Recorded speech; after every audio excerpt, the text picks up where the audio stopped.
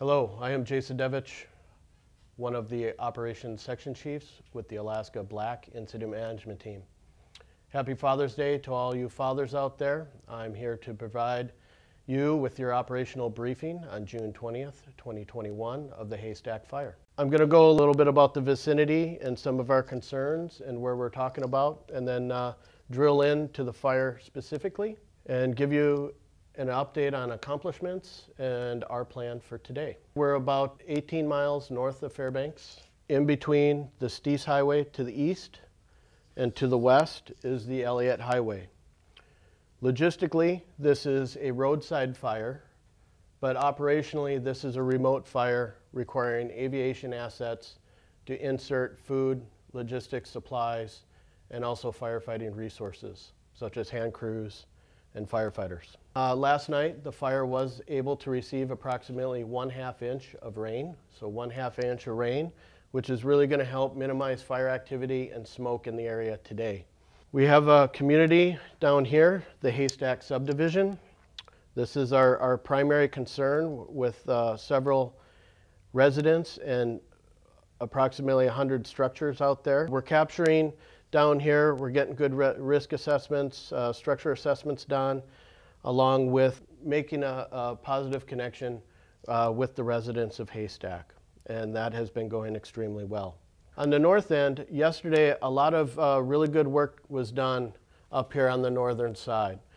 We were able to secure from here to about up here, a third of the north side was secured, which means 10 feet we have direct line construction and mopping in 10 feet. Hopefully today we're going to accomplish another third, and I think we're on track. We're going to get another hand crew up there today, the Yukon crew, working alongside with the Upper Tanana crew, and we're going to get some really good work up there and using that moisture we got last night. Moving around to the east side of the fire, we have Wainema Hot Shots are working this chunk of ground, securing the line as well and doing direct hand line construction. Down here below, yesterday they were able to tie in 2 miles of saw line and bring in hose with it. That is a significant accomplishment in steep, arduous terrain out there. So really good work, 2 miles of secured line, and again, secured line 10 feet in. Down here on the heel, this is a significant challenge to us today, even with last night's rain. The duff layer down there is 12 inches and burning 12 inches deep. That takes considerable effort and resources to secure this piece along Caribou Creek.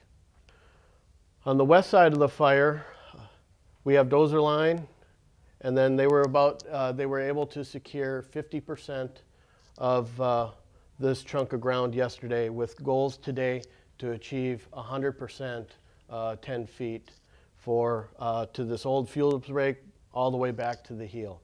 So that should be another really solid accomplishment for today.